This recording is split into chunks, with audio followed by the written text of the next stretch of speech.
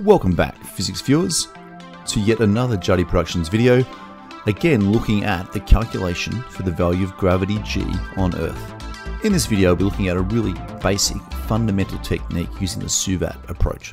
So on the screen at the moment, you can see we have a ball that's been elevated a height of 2 meters, and we've got a stopwatch. And quite simply, we're going to record the time it takes for the ball to fall through the 2 meters. So there it goes, and a value of about 0.63 of a second would be appropriate for 2 meters. Now, if this was done as a practical activity, we do multiple trials to get more precise data. Let's write this down. We've got the height of 2 meters. We've got an initial velocity of 0. The first time trial, T1, has been 0.63 of a second. The second time trial is 0.64 of a second. And the third time trial, T3, is 0.65 of a second. Now we can average those 3 time trials by adding them together and dividing by 3, and that gives us a value of 0.64 of a second. With all physical measurements, there is an uncertainty with each measurement. We've estimated that the height using a measuring tape can be measured to the nearest centimetre, plus or minus 0.01 of a metre. The time trial, now based on a human reaction time in terms of a start and a stop of a stopwatch, we've allocated 0.2 of a second, plus or minus 0.2 of a second, for each of the 3 time trials. And we've also allocated that uncertainty for the average time. There's our results. Now let's look at this from a SUVAT perspective. The acceleration is what we're trying to solve. A is the symbol for acceleration. U is the initial velocity, and we know that to be 0 meters per second. T, the time, we're going to use the average time. We've got an average time of 0.64 of a second. And the displacement in this scenario is 2 meters. Now here's our 5 SUVAT equations. We have 1, V equals U plus AT. 2, S equals UT plus a half AT squared. 3, S equals VT, take a half AT squared.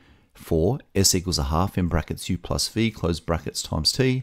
And finally, 5, V squared equals U squared plus 2AS. Now only one of these equations uses the variables A, U, T, and S.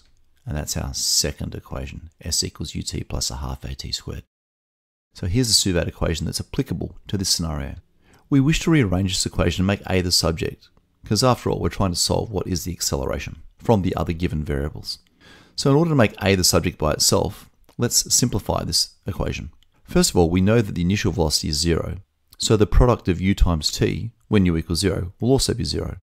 That simplifies our equation to S equals a half AT squared. Now, we can multiply both sides by 2 to get rid of the half, and we do that. That cancels out the half on the right-hand side and leaves us on the left-hand side with 2S equals AT squared. We're trying to isolate A as the unknown variable. At the moment, it's multiplied by T squared on the right-hand side. So when we divide the right-hand side by T squared, that cancels out the T squared factor.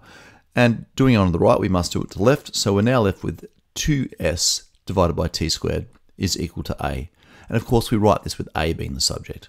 The simplification of our SUVAT equation is the acceleration is equal to 2 times the displacement divided by T squared. That's the SUVAT equation we can use to calculate the acceleration of our object. So all that's left to do now is to substitute in the values for our known variables.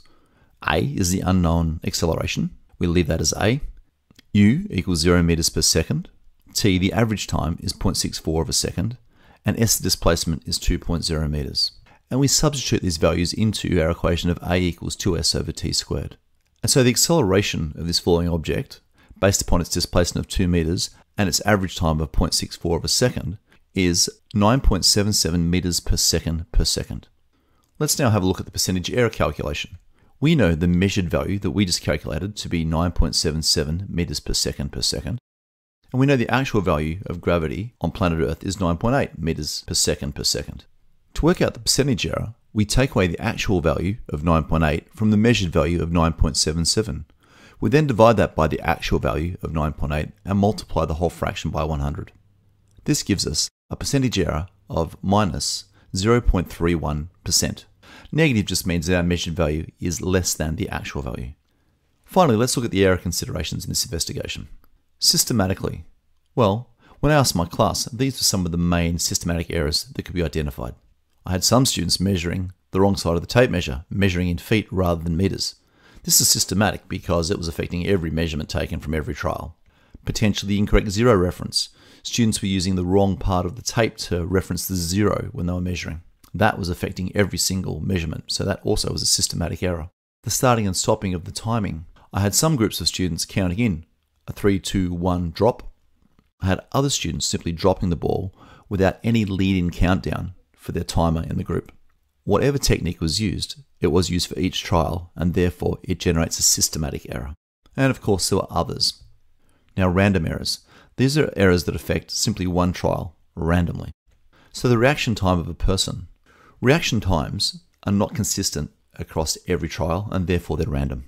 Perhaps even the incorrect starting height. I had several students dropping the ball at different eye levels, and that was varying the actual starting height.